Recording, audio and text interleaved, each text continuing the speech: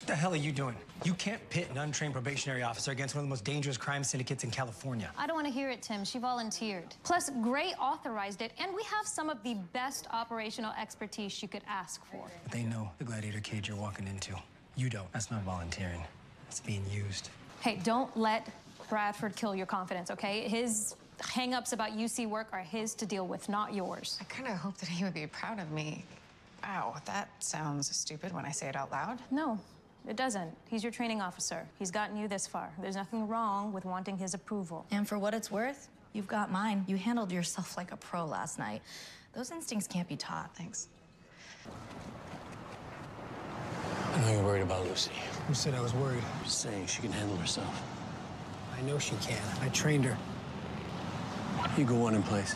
All right, let's go over this one more time. So long as crew arrives, you test the fentanyl, give them a show, we get the money, they get this van, and then boom, strike team takes them down. Walk in the park. And if not, we make some noise until the cavalry arrives. You want to go over the signals again? Yeah, workhorse means we're in trouble, and beautiful day, we're all good.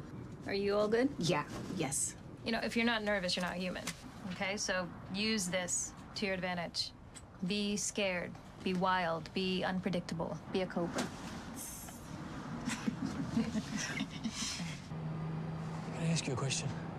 No. What's your formula for when you tell people you're a police officer in off-duty life? I try not to put myself in social situations where I need to. Right. It's just that I got outed as a cop in my criminal law class, and there's some pretty strong feelings that I should have been upfront about it. You did the right thing keeping it a secret. Now you gotta sit in the back row, always have your eyes on the door. Why?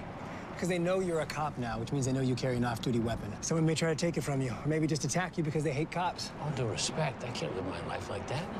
Always being suspicious of people, seeing the world as dangerous. The world is dangerous. Being vigilant's the price of admission. It's go time.